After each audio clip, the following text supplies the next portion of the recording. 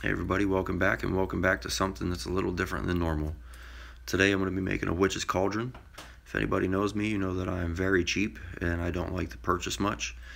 Hopefully by the time this witch's cauldron's done, minus the Monster Guts wiper motor that I'm going to put in it, maybe $5. That's what I'm hoping for. So I got the witch's cottage done, and I wanted to get some of the accessories that are going to be inside done, so that way when time comes to get set up, I'm not rushing around last minute to get things done. And this is actually a pretty big project because it's going to be the cauldron, and it's going to be a whole witch armature, and I have a wiper motor to go in it, maybe a deer motor depending, but more likely a wiper motor.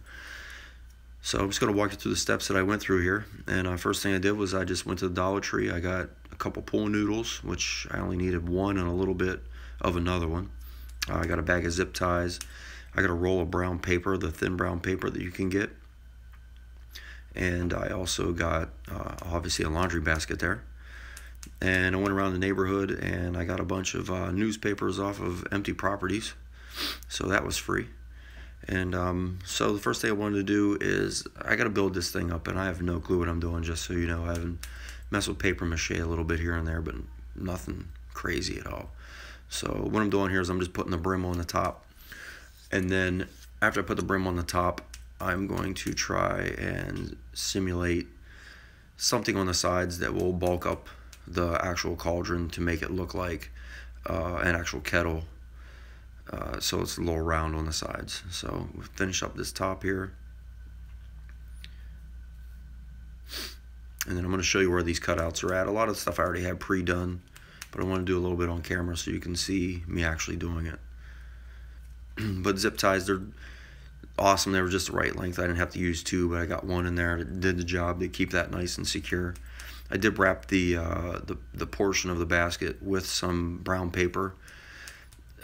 I had put some glue on there, the glue water mixture. I put it on there when I put it onto the basket, basically because I want something for these parts right here to adhere to. So here I am here. I'm just putting these winglets on, I guess you would call them. I think there was 7 total. So I started hot gluing, as you can see on the first one. I was using some hot glue. Hot glue gun was working well, but it just wasn't very stable.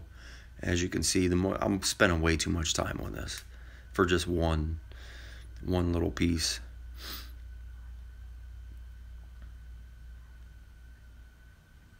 Eventually, I get a little smart and I figure stuff out.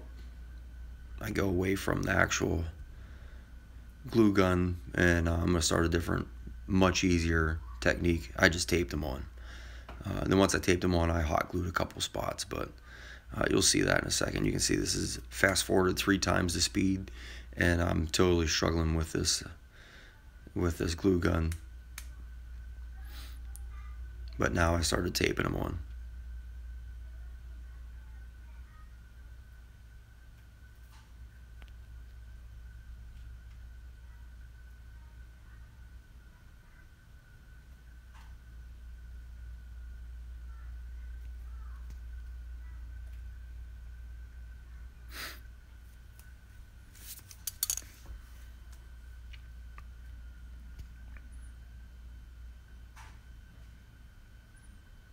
I know it probably seems a little bulky right there, but after I get the paper mache on there, it's not utterly too bad. It's pretty well shapen at the end, which you'll see.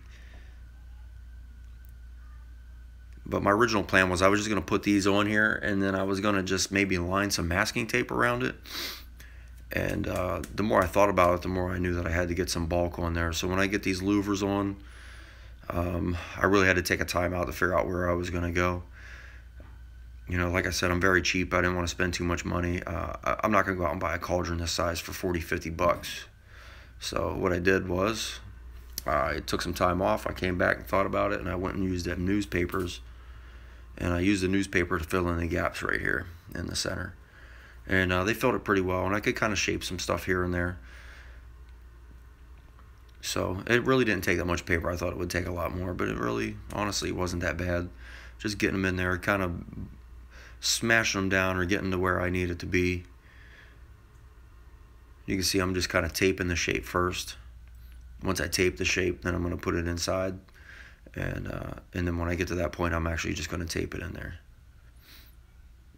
And some of them weren't really wide enough, and I had to go through and make a little section off to the side, and that was just to make sure I got the total fill in there, because when this thing gets a couple layers of paper mache on the outside, it's going to have to hold its shape, and the only thing I'm going to have is this newspaper here to help hold its shape behind it. So I'm really glad I took the break that I did, and that this break allotted me some time to think about how I was going to proceed.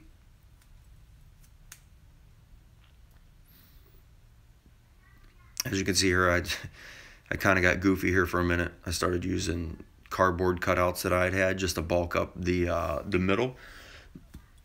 So there I am there. I'm trying to piece them together and figure some stuff out. So I put them in there. It kind of gave me a little bit less depth that I would have to do with the newspaper.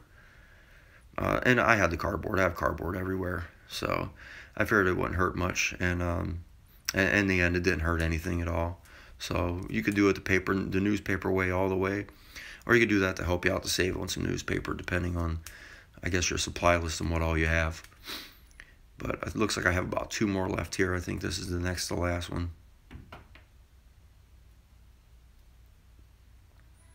I was very cautious to put tape on the very top next to the pool noodle, because when I start paper macheing, I didn't want anything to have to go down in there. I want a pretty smooth transition, and that tape will do pretty well. The problem is sometimes tape doesn't want to stick to any kind of paper mache that you do. So as you'll see here in a little bit, I don't have too much footage of me actually paper macheing, but when I did, it worked out pretty well. So the tape, the smooth side of the clear tape actually worked out pretty well with the mache. At least it has so far, because it's still drying. But I think it's going to be okay. I think it's going to be all right. So here we are on the last louver, and as you can see with that build up of the cardboard in there, I can kind of get it as kind of wide, and then I can kind of press it out to make it a little wider, because I don't have to go so deep. And so I'm doing right here, pressing on it, get it in there. And the last one was kind of wide, because, it's really no rhyme or rhythm of what I'm doing right here. I'm just trying to make something a little cheap to be able to go with what I need.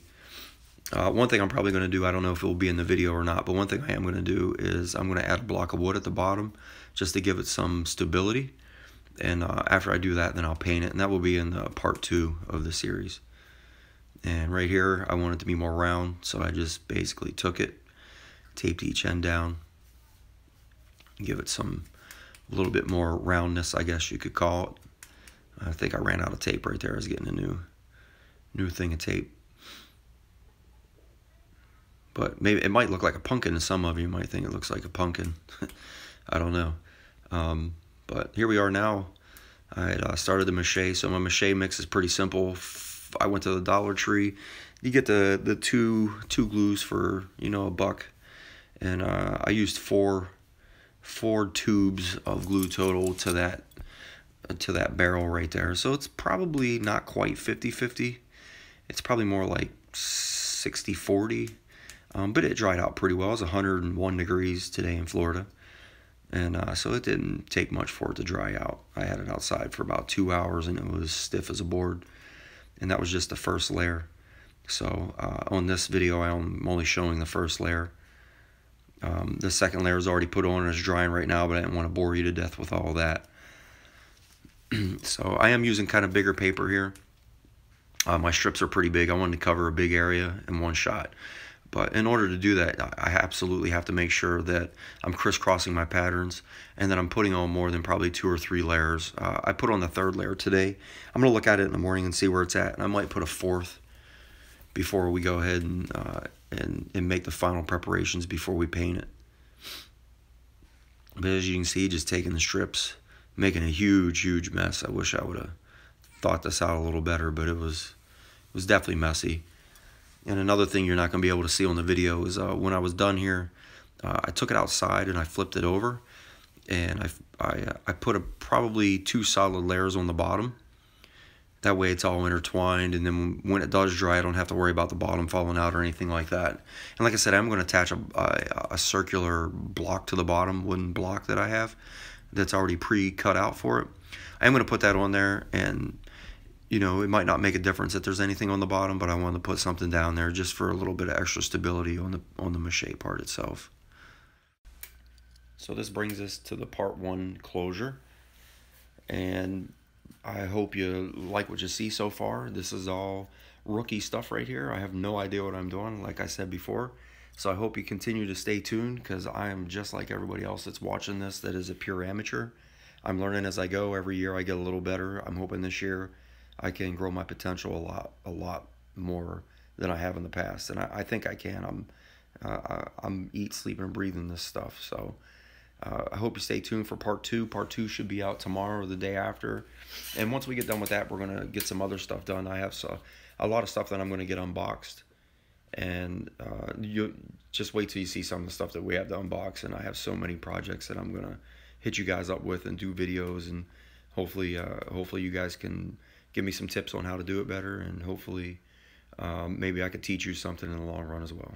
So hope everybody had a good Memorial Day weekend. I know we did. And not taking the weekend for granted, that's for sure. So hope you stay tuned, like I said, and we'll see you guys in a couple days. Bye.